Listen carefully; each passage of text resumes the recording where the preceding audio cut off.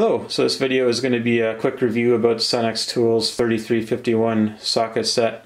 So it's a 3/8 drive impact socket set with 51 pieces, and it goes from 7mm to 22mm without any skips, and it goes for standard sockets, deep sockets, and standard depth swivel sockets.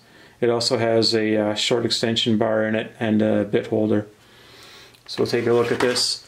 As like all socket sets, it has a case, and this is a good case in that it has side flags on it so that things keep in place when you're moving it around. I also have a metric and imperial / standard set that I've been using more because I had a 1991 Dodge van that had a mixture of the two styles of fasteners. But now that that van has moved on, I'm going to start using this set. I'd bought several of each style and plans to resell them because I like them so much. So I've got, like I said, both versions of them. So when you look at these sockets, they're a 6-point socket. The corners are rounded a little bit so that they can grip the socket, which is a pretty common method of doing things for the last while. So this is a 7mm. It's a chrome moly socket. They're all made in Taiwan, and they're stamped as well as marked on the one side. So as the markings wear off, you'll still be able to tell what sockets they are and put them in their own home. They're in a nice order.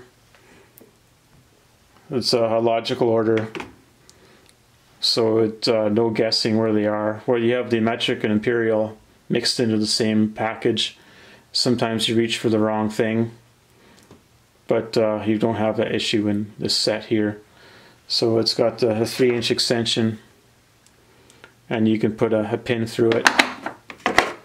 All of the sockets are not really set up for pins other than that extension. It's mostly for a detent ball. But that should be normal in most cases. If you're working at heights or something, you need to have pins. This wouldn't be the set for you. So it's good that it's a 6-point socket set, and it's good that it's impact set. I always get uneasy when I watch people using regular chrome sockets with an impact gun, because I've seen them split open many times. And if you're holding the socket when it splits open, if you're guiding it or what have you, it'll take out a big chunk of skin from your hand, or it could fly at your face as well and injure you. So that's the main reason why I have sets of impact sockets along with my regular hand sockets. So I think you'll really like these. I've gotten a lot of good use out of my dual set that I'm going to be not retiring, but carrying this around more, because it's got a nice wide range. So it's 7 to 22, like I mentioned. It's all the same drive.